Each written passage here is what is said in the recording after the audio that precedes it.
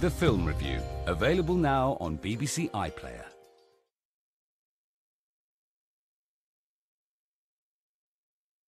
Follow the story, whatever you're doing, wherever you are. You can follow every moment in depth with BBC News. Get the full story at bbc.co.uk/news. Get the headlines as they happen with the breaking news alert. And keep up with events by watching the BBC News channel in the app. Follow the story wherever you are with BBC News.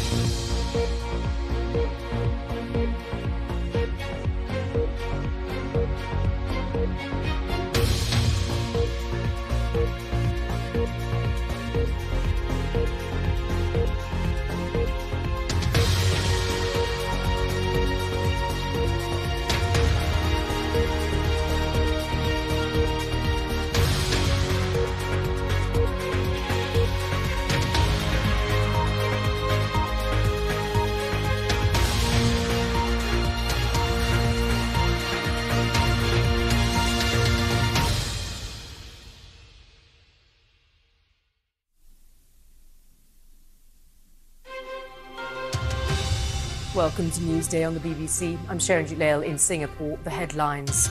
A shooting in Florida. 3 people are dead after a gunman opened fire during a video game tournament in Jacksonville. The single suspect in this case is a white male. And this is pending confirmation, but we believe the suspect to be 24-year-old David Katz from Baltimore, Maryland. Pope Francis returns to Rome after his visit to Ireland. He says he'll pursue justice for victims of abuse committed by the Catholic Church. And I'm Lukwesa Burak in London. Also in the programme, Australia's new Prime Minister announces his first cabinet. But can he heal the deep divisions within his government? A mass grave in Sri Lanka's former war zone in the northwest of the country. Dozens of skeletons have been unearthed.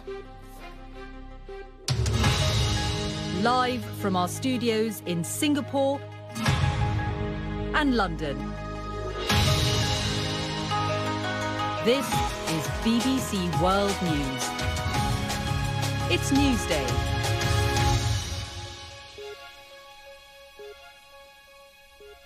Well, good morning. It's 8 a.m. here in Singapore, 1 o'clock in London and 8 p.m. in the US state of Florida, where there's been a mass shooting at a video game tournament in the city of Jacksonville. The sheriff's office has confirmed 3 people are dead, one of them the gunman. 14 other people were injured. The gunman is believed to have been at the tournament and has been named as 24-year-old David Katz from Baltimore. A few minutes ago, the mayor of Jacksonville spoke to the press.